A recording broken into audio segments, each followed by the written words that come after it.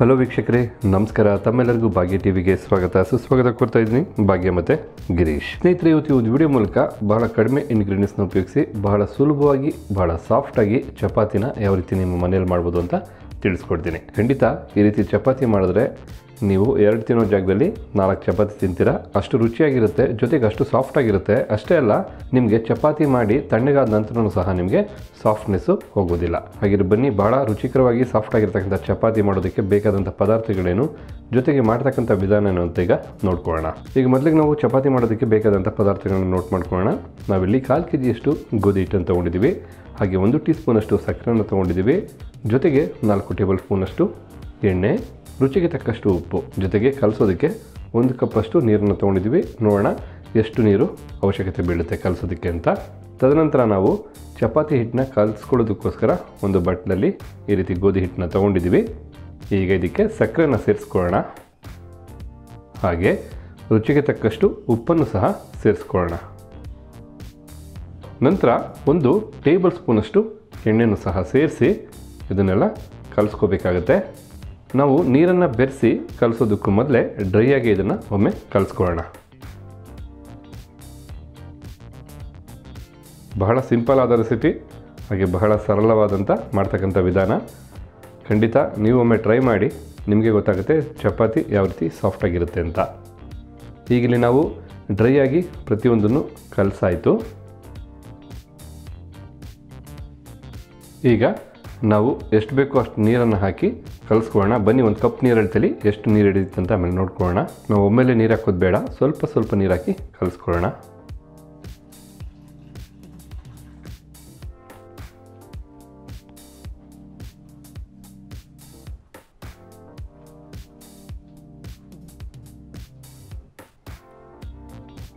ನೀಟಾಗಿ ಯಾವುದೇ ರೀತಿಯಾದಂಥ ಗಂಟು ಇಲ್ಲದಾಗೆ ನಾವು ಚಪಾತಿ ಹಿಟ್ಟನ್ನ ಕಲಿಸ್ಕೋಬೇಕಾಗುತ್ತೆ.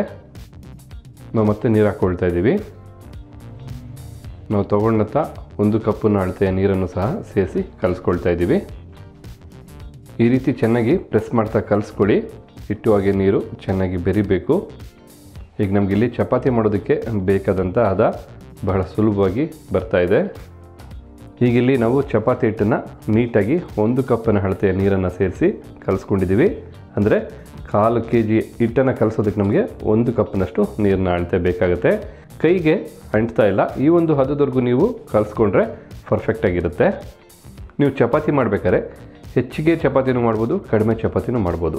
ಆದರೆ ಅಳತೆ ಮಾತ್ರ ಎಲ್ಲದಕ್ಕೂ ಒಂದೇ ಪ್ರಮಾಣದಲ್ಲಿರುತ್ತೆ. ಯಾವ ರೀತಿ ಅಂದರೆ, ನೀವು ಯಾವೊಂದು ಕಪ್ಪಲ್ಲಿ ಗೋಧಿ ಹಿಟ್ಟನ್ನು ತೊಗೊಳ್ತೀರಾ, ಫಾರ್ ಎಕ್ಸಾಂಪಲ್ 2 ಕಪ್ಪಷ್ಟು ಗೋಧಿ ಹಿಟ್ಟನ್ನು ತೊಗೊಂಡ್ರೆ 1 ಕಪ್ಪಷ್ಟು ನೀರು ಹಾಕಬೇಕಾಗತ್ತೆ. ಈ ರೀತಿಯಾದ ಅಳತೆಯಲ್ಲಿ ನೀವು ಯಾವುದ್ರಲ್ಲಿ ತೊಗೊಂಡ್ರು 2 ಅಳತೆಗೆ 1 ಅಳತೆ ನೀರು ಸೇರಿಸೋದು ನಿಮಗೆ ಪರ್ಫೆಕ್ಟಾಗಿ ಒಂದು ಹದ ಬರುತ್ತೆ. ಈಗ ಇದಕ್ಕೊಂದು ತಟ್ಟೆ ಮುಚ್ಚಿ ನಾವು 10 ನಿಮಿಷಗಳ ಕಾಲ ಹಾಗೆ ಬಿಡಬೇಕಾಗತ್ತೆ. ಆ ರೀತಿ ಮಾಡೋದ್ರಿಂದ ನಿಮಗೆ ಚಪಾತಿ ಮತ್ತಷ್ಟು ಸಾಫ್ಟ್ ಆಗುತ್ತೆ. ಬನ್ನಿ, ಈಗ ಒಂದು ತಟ್ಟೆ ಮುಚ್ಚಿ 10 ನಿಮಿಷಗಳ ಕಾಲ ಹಾಗೆ ಸೈಡಲ್ಲಿ ಇಡೋಣ. ಓಕೆ ವೀಕ್ಷಕರೇ, ಈಗ ನಾವು ಕಲಸಿ ಇಟ್ಟಂಥ ಹಿಟ್ಟು 10 ನಿಮಿಷಗಳ ಕಾಲ ಚೆನ್ನಾಗಿ ನೆಂದಿದೆ. ಹಿಟ್ಟು ಸಹ ಮತ್ತಷ್ಟು ಸಾಫ್ಟ್ ಆಗಿದೆ. ಈಗ ಹಿಟ್ಟನ್ನು ಮತ್ತಷ್ಟು ಸ್ಮೂತ್ ಮಾಡೋಕ್ಕೋಸ್ಕರ ನಾವೊಂದು ಮಣೆನ ತೊಗೊಂಡಿದ್ದೀವಿ. ಈಗ ಮಣೆ ಮೇಲೆ ನಾವು ಕಲಸಿಟ್ಟಂಥ ಹಿಟ್ಟನ್ನು ತಗೊಂಡು ಚೆನ್ನಾಗಿ ನಾವು ಪ್ರೆಸ್ ಮಾಡ್ತಾ ಮತ್ತೊಮ್ಮೆ ಮಿಕ್ಸ್ ಮಾಡಿಕೊಂಡು ನಾದ್ಕೋಬೇಕಾಗತ್ತೆ. ಈ ರೀತಿ ನೀವು ಚೆನ್ನಾಗಿ ನಾದ್ಕೊಳ್ಳೋದ್ರಿಂದ ನಿಮಗೆ ಚಪಾತಿ ಬಹಳಷ್ಟು ಲೇಯರ್ ಬರೋದಕ್ಕೆ ಹೆಲ್ಪ್ ಆಗುತ್ತೆ. ಆದ ಕಾರಣ ನೀವು ಪ್ರೆಸ್ ಮಾಡಿ ಲೇಯರ್ ಬರೋದಕ್ಕೆ ಹೆಲ್ಪ್ ಆಗೋ ಹಾಗೆ ಈ ರೀತಿ ಕಲಿಸ್ಕೋಬೇಕಾಗತ್ತೆ. ಚಪಾತಿ ಎಷ್ಟು ಹೆಚ್ಚಿನ ಲೇಯರ್ ಬರುತ್ತೆ ಅಷ್ಟು ನಿಮಗೆ ತಿನ್ನೋದಕ್ಕೆ ಸಾಫ್ಟಾಗಿರುತ್ತೆ ಮತ್ತು ರುಚಿಕರವಾಗೂ ಸಹ ಇರುತ್ತೆ.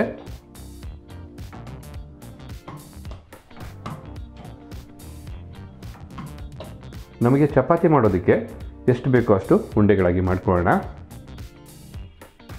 ನಿಮಗೆ ಎಷ್ಟು ದಪ್ಪ ಬೇಕೋ ಚಪಾತಿ ಅಷ್ಟಕ್ಕೆ ಬೇಕಾದಷ್ಟು ಉಂಡೆಗಳು ಮಾಡ್ಕೊಳ್ಳಿ.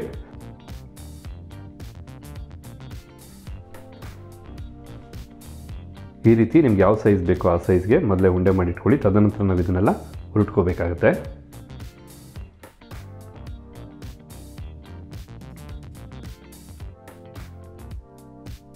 ನಾವು ತೊಗೊಂಡಂಥ 2 ಕಪ್ ಗೋಧಿ ಹಿಟ್ಟಿಂದ ನಾವಿಲ್ಲಿ 10 ಚಪಾತಿಗಳನ್ನ ಮಾಡ್ಕೊಳ್ತಾ ಇದ್ದೀವಿ.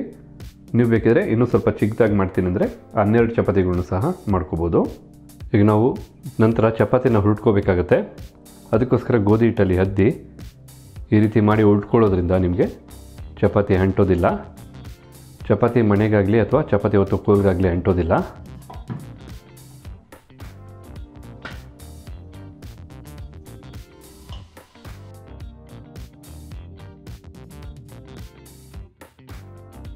ಈ ರೀತಿ ಎಷ್ಟು ತೆಳ್ಳಗೆ ಬೇಕೋ ಅಷ್ಟು ತೆಳ್ಳಗೆ ನೀವು ಚಪಾತಿನ ಹುರುಟ್ಕೊಳ್ಳಿ. ಚಪಾತಿ ತೆಳ್ಳೋ ಇದ್ದಷ್ಟು ನಿಮಗೆ ಬೇಯಿಸ್ಕೊಳ್ಳೋದಕ್ಕೆ ಸೊಗಸಾಗಿರುತ್ತೆ.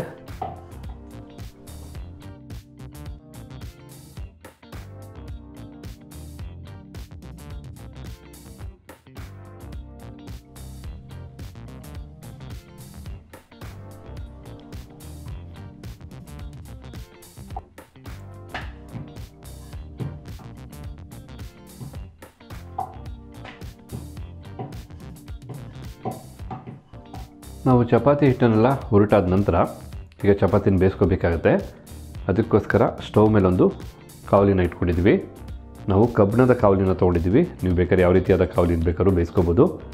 ಈಗ ಸ್ಟವ್ ಹಚ್ಚಿ ಕಾವಲಿನ ಬಿಸಿ ಮಾಡ್ಕೊಳ್ಳೋಣ. ಹೆಂಚು ಸ್ವಲ್ಪ ಕಾಯಬೇಕಾಗತ್ತೆ ಚಪಾತಿ ಮಾಡ್ಕೊಳ್ಳೋದಕ್ಕೆ. ಕಾವಲಿ ಹಳೆಯದಾದರೂ ತುಂಬ ಚೆನ್ನಾಗಿ ಚಪಾತಿ ಬೇಯುತ್ತೆ, ಯಾಕೆಂದರೆ ತುಂಬ ಚೆನ್ನಾಗಿ ಸೆಟ್ ಆಗಿಬಿಟ್ಟಿದೆ ಕಾವಲಿ. ನಾವು ಹೆಂಚು ಕಾಯೋವರೆಗೂ ಹೈ ಫ್ಲೇಮಲ್ಲೇ ಬಿಸಿ ಮಾಡ್ಕೊಳ್ತೀವಿ.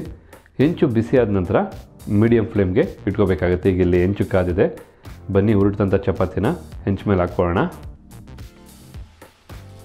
ಒಂದು ಕಡೆ ಚಪಾತಿ ಹಾಕಿದ ನಂತರ 30 ಸೆಕೆಂಡ್ಗಳ ಕಾಲ ನಾವು ಬೇಯಿಸ್ಕೋಬೇಕಾಗುತ್ತೆ. ತದನಂತರ ತಿರುಗಿಸಿ ನಾವು ಎಣ್ಣೆನ ಹಾಕ್ಕೋಬೇಕಾಗತ್ತೆ.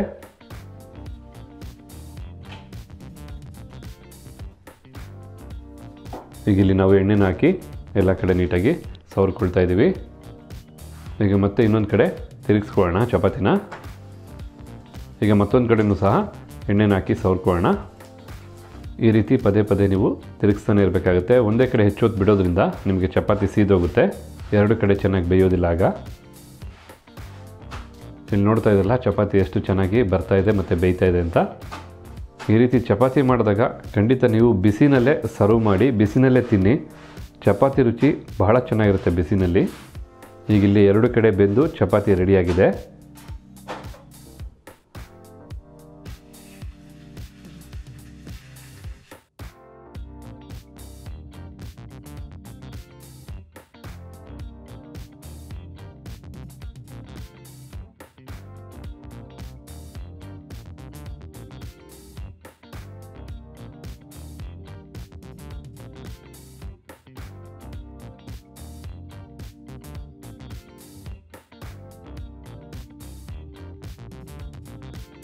ಈಗ ಇಲ್ಲಿ ಚಪಾತಿ ಬೆಂದಾಗಿದೆ.